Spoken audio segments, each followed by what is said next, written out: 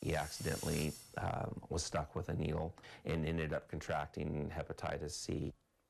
Needle stick injuries. On average, 4 or more Eureka police employees a year suffer from being stuck by a hypodermic syringe. 2 Eureka officers have already been stuck this year alone.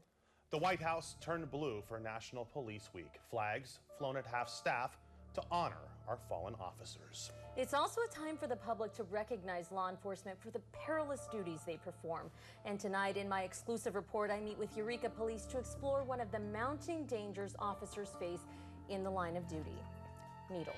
I worry constantly about our officers being exposed through a needle stick. It was a bright afternoon when I took a walk with police through Eureka. This is a beautiful park. The sun shining, water glistening, and police just doing their day-to-day duties. I mean, syringe litter, so obviously you can see the cap there. Within the Eureka Police Department, we're always happy to help folks who need assistance picking up needles. These officers sworn to protect and serve. And now, the new nuisance? Needles. Needles. Needles. Needles. Needles. Watch out for needles. Nasty needles. And it was here at the Eureka Library where we came across trash, drug paraphernalia, and in the bushes behind a wall smeared with human feces, this needle. How serious of an issue is this for our local law enforcement officers? It's a very real concern from an officer safety standpoint and a public safety and health standpoint. This discarded needle found right next to a park where kids play. This needle right here could have impaled a dog. We're just on the edge of the children's wing of the library, so it's not inconceivable children could be here. And I don't think there's anyone who has been through being stuck by a needle, especially one that's not their own, that doesn't somehow color how you view needles within the community. EPD Ranger Dennis Gagnon is part of the Community Safety Enhancement Team.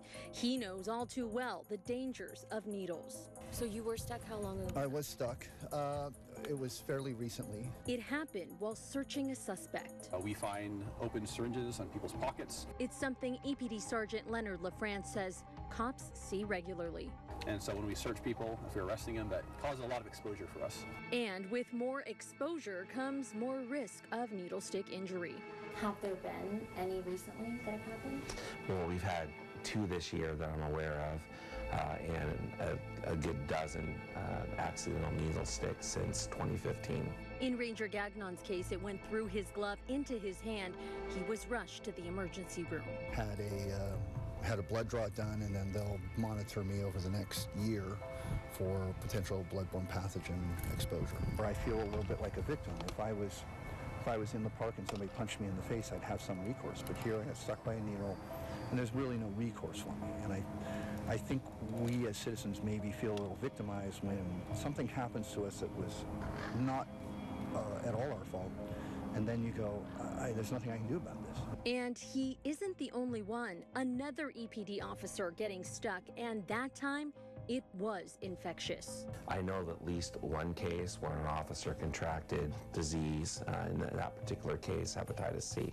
Unfortunately, the officer went through medical treatment and has been completely cured, but it was a very frightening and stressful situation for him and his family.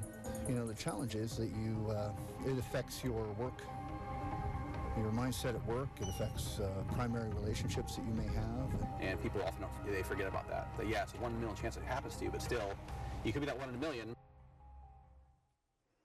It's a serious, significant, and frankly scary issue that they face here in Humboldt. And I checked. Thankfully, though, Ranger Gagnon says the tests have come back all clear so far.